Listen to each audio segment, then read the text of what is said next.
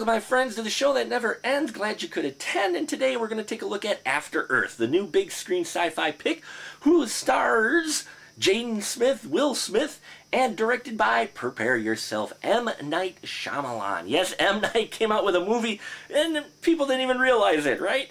And so we get the story of General Sci-Fi. This is set 1,000 years after humans have abandoned the planet. And General Sci-Fi is like this legendary, mega, super kick-ass soldier who's coming home after a long period in the service, okay, and away. He was on extended service. So he's back and he's ready to be with his family. But he's kind of, hardened soldier and shows no emotion, so he has trouble kind of relating to his family, especially his 13-year-old son, who wants to be a ranger like Dad and make Dad proud. Well, when father and son are on a ship that gets hit by asteroid storm, they're forced to crash land. Okay, and they crash land on Earth. Yes, Earth. 1,000 years after humans have abandoned it, it has become a very dangerous place for humans.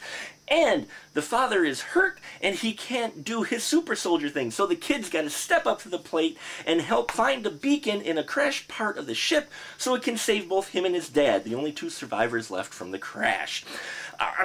I liked After Earth. It surprised me. When I saw the trailers, I was like, oh, here we go, right? But it actually was an entertaining film on a number of levels. One, I liked the themes they were going for in this. One of them was the facing the issue of a father being away on an extended, service in the military for a long time, away from his family, and coming back and trying to relate to his family. I liked that kind of angle of it. Then there's also this man versus nature in the other half of the film after they crash land. Loved the fact that they made Earth almost this alien place to humans because they've been gone for so long. They're not used to the atmosphere, and all the creatures and nature has just taken over the planet, and it definitely doesn't resemble the planet that the humans left. So I loved how they kind of made Earth the alien planet to the humans. It was a great angle, and it was very enjoyable. Made for some great scenes. The action in here is very well done. You always got this feeling of threat, which is lost in a number of these films, but here you always have this, with the son, Jaden Smith, running through the woods and evading big tigers and huge eagles and birds and that. You really feel like that there's always this constant feeling of danger. Earth is this very dangerous place, and they get that, they convey that very well, and there's some on the seat of your pants moments. Now, I'm not going to say this film is groundbreaking and it's not covering material that hasn't been done before, but it is a well-paced, decent film that I think definitely should be seen by fathers and sons. You don't get a lot of father-son films out of Hollywood anymore, much less ones that aren't real sappy, and this one doesn't get real sappy. Now, granted, you do have Jaden Smith and Will Smith playing a father and son pair, and they're father and son in real life. So it wasn't a stretch for Jaden to act as far as acting as Will Smith as his dad.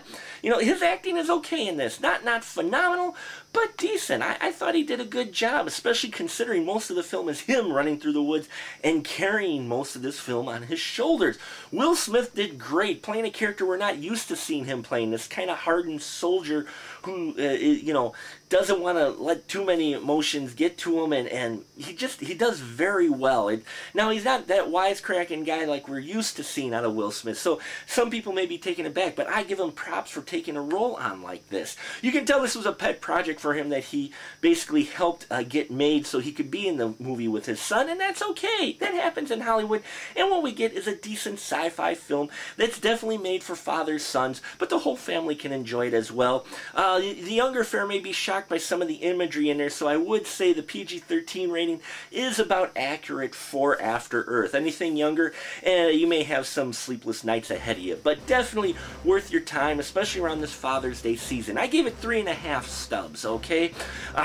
M. Night had kind of a shaky opening with the way they edited and try to catch up to date with the history of the people, but once you get into the film and things start rolling, this film really just keeps moving. It's a very kinetic film, and I think it'll be very enjoyable by you all. Especially, it's at least worth the matinee price. And that'll about do it for us here at The Final Cut. Till next time, keep the tickets down.